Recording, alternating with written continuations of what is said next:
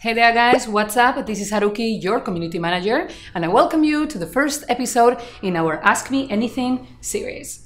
In Ask Me Anything series, we'll be gathering some of the community questions you guys may have and answer them in a fancy yet informal kind of way. And without further ado, I'll give you guys the first batch of our player questions. Off we go! Okay, so let's start off with the first question. Ken asks, are you considering lowering the token amount needed to rank up characters? We believe ranking toons should be something that feels progressive, challenging, but also rewarding. However, we do feel your pain, especially when it comes to later ranks that require significantly more pieces. In that sense, we are considering ideas to reward you for progressing and still hit that meaningful achievement milestone every time you reach a new rank. And on that note, Hagen asks, are we gonna have a better way to obtain the formulas to level up our toons? So far, with the Acme Lab being the only source, is very ineffective. I have multiple toons that need them and no way to get them.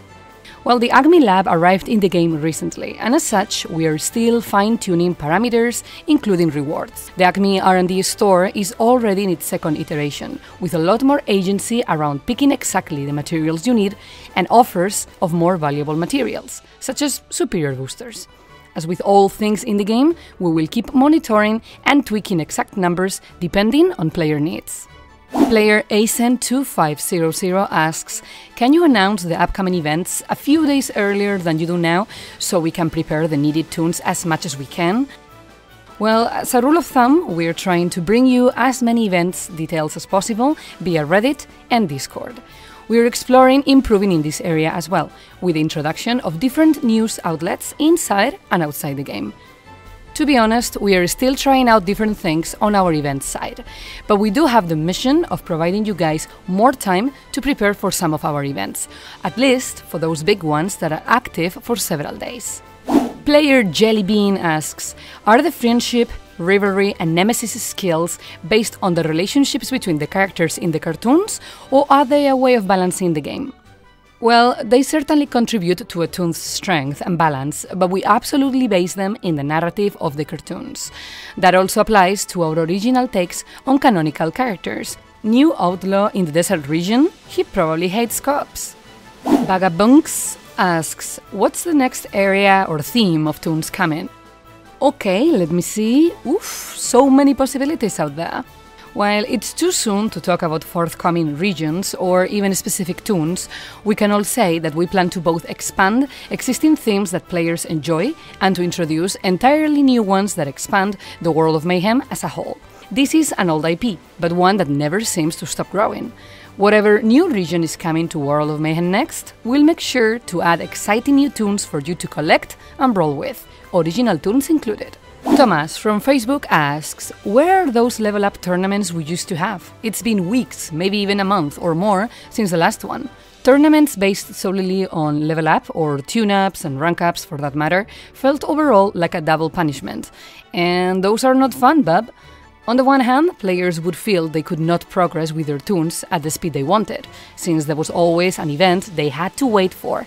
And on the other hand, veterans and endgame players were left virtually with no way of scoring points, since they had most of their collections pretty up.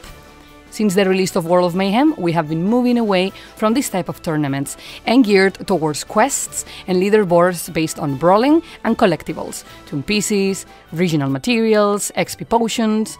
We feel is the right thing to do, as it incentivizes gameplay and it's fairer for our overall player base. And player Lance, also from Facebook, why don't you listen to the players and change Brawl back, using a better method to stop sandbagging? Player feedback is incredibly important to us, and we make every effort to listen to all players. We understand that some players are upset by the new measures, but would like to note that the new measures are a direct response to significant player feedback and gameplay data.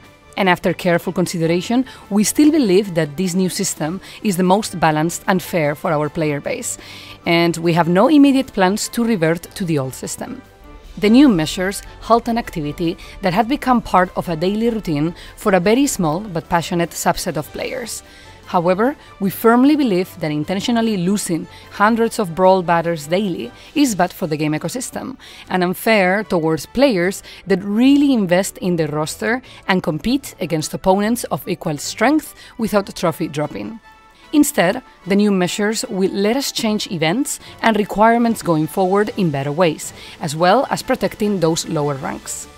In addition, we've been working on something to replace that kind of behavior with something that's a lot more fun.